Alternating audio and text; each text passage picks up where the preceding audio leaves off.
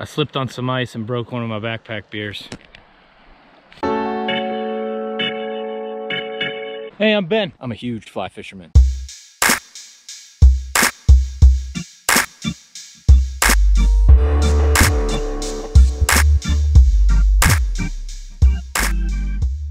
I'm forced to nymph today. We need to talk about something.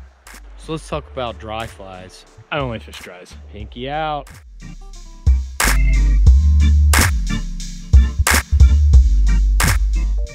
A lot of huge fly fishermen I know aren't using floatant and dry shake properly. You've got to pay attention to what you're doing. When you tie on a brand new fly, it is dry. You put the floatant on it, apply liberally, it makes it sort of waterproof. Eventually it's gonna start to sink. That's when you use the dry shake. Keep using the dry shake until the fly just doesn't want to float anymore. Then you tie on a new fly and start all over again. You guys aren't using floatant right. Floatant, dry shake. It's a two-part system. Do not put floatant on a fly that is wet. It will do nothing. If you're gonna be a dry fly snob, please do it right. Dry or die, bro.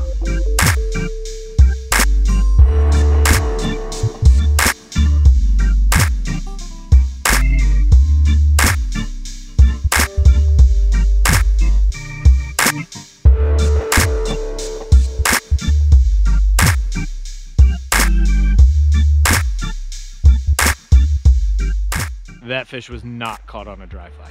Been here 2 hours, finally saw one rise. I have no intention of actually fishing dry flies today.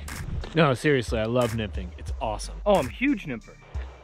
Might as well talk about buffs too. What does that have to do with dry flies? Nothing. Are you guys into buffs? I'm a huge buffer. A lot of people don't know this, but buffs are actually for camouflage. They help you blend in with your environment so the fish don't see you. They're more likely to eat that way. So the more, the better. More buffs, more fish. Is this gonna help me catch more fish? And of course, they look cool too.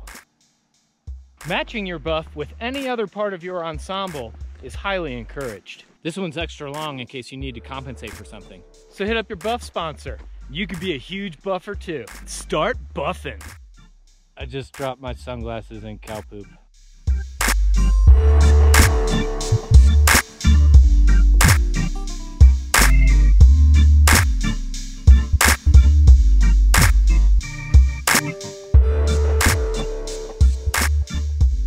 Don't forget your buff. Don't forget to like and subscribe. Just so you know, I was actually serious about all that floating and dry shake stuff. Fly fishing hacks! You're a hack. It's not a hack. It's just the right way to do it.